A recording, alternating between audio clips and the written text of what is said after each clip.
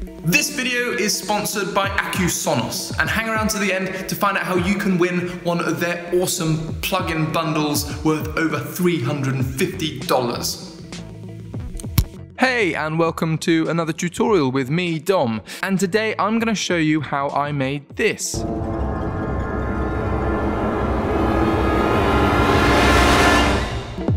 This is a shot from my recent collaboration I did with Curtis Bouty, all about some of the bizarre suggestions that have been made over the years to help with climate change. If you haven't seen it yet, then check it out on the link above. I promise this tutorial will make a hell of a lot more sense if you've seen that one first, although it's not compulsory. I mean, nothing is. Just live your own lives, okay?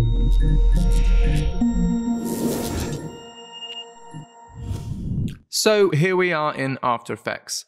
First off, I brought in my background footage, which is me stood in a garden half naked.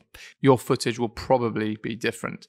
Then I did a quick sky replacement. I used the Luma key effect to key out the sky and then made a fresh duplicate without the Luma key and drew a rough mask over the house and background to fill any holes that were created by the Luma key. Next, I went over to Pixabay and grabbed an image of a lovely cloudy sky. I stuck this right at the bottom of the layer stack and added a hue and saturation effect and adjusted it to match the footage. Now it's time to make our main shadow. I actually made this originally in Cinema 4D, but I wanted to keep this tutorial all within After Effects, and I think this method actually works pretty well too. For this, I built the main parts of our scene out of 3D solid layers. So I started out by making a solid, rotating it 90 degrees and moving the camera up until it roughly aligned with the ground in my footage. I then duplicated this layer and repositioned my anchor point to the edge before rotating and scaling it to make the first wall. By duplicating your layers like this and moving the anchor point to the edge and rotating them into place, you can quickly build the scene with each layer perfectly butting up against the other. To do this, I used a plugin called Motion 2, but you can also use Reposition Anchor Point, which is free on aescripts.com and does the exact same job. I kept duplicating the layers, changing the anchor point and rotating them to build each part of the house. I also used the corner pin effect to make the slanted sides of the roof and also on any layers that just didn't quite line up properly.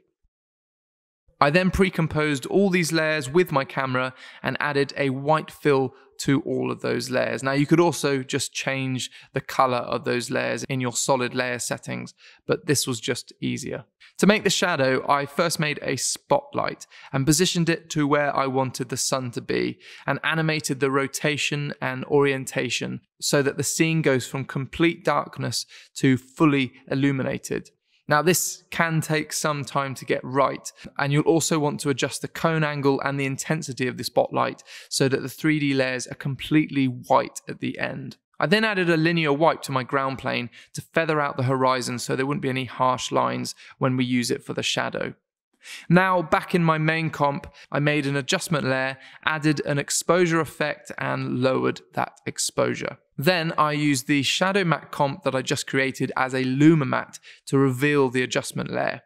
And now we have the main part of the shadow. Next, I roughly masked out the secondary elements in the scene, bushes, trees, and the areas in the background. I also used the Luma key on these layers to remove the sky. I then applied the exposure effect to each layer and one by one animated a large elliptical feathered mask to reveal each element and then adjusted the timing to work with the main shadow. This process again takes some time and some fiddling around with the timings to get it working well. And finally, what I like to do whenever I'm compositing is to add a rough grade over everything with some contrast and saturation to check that it's all working nicely together. And of course, stick on a letterbox to make it look sexy. Oh, and finally, you could pre-compose all your layers and add a little scale in or a tilt to bring some fake camera movement into the shot. You could even try doing some camera wobble for that handheld feel, which should help sell it even more. And there you go. That's how I made my massive shadow solar eclipse shot thing. I'll also put a link in the description to the background footage if you want to have a play for yourself. So, like I said at the start, I partnered with Sonos on this video, and they were kind enough to give me a license of their Era 4 audio plugins bundle, which is great.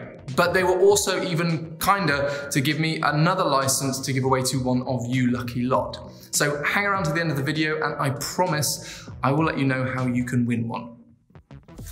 The beauty of these plugins is in their simplicity. You don't get thousands of knobs and sliders that hurt your brain. You don't need them. The plugin does all the heavy lifting for you. What you do get though is a simple, clean interface that couldn't be easier to use.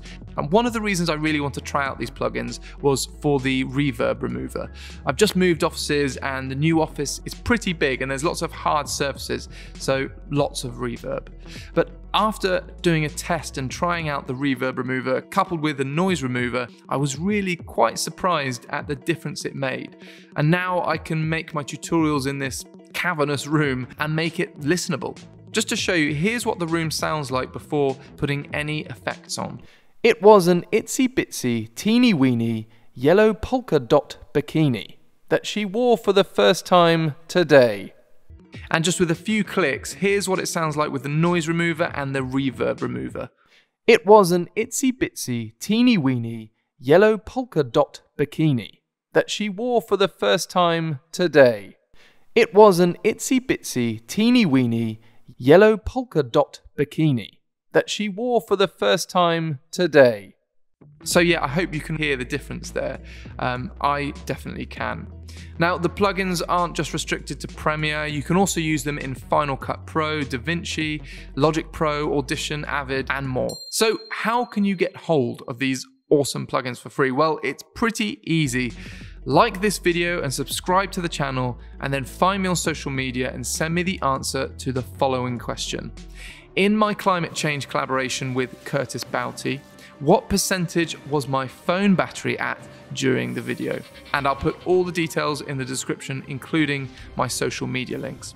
So that's about it. Thanks so much for watching. Hope you enjoyed and look forward to seeing you guys in the comments. Bye. Look at this.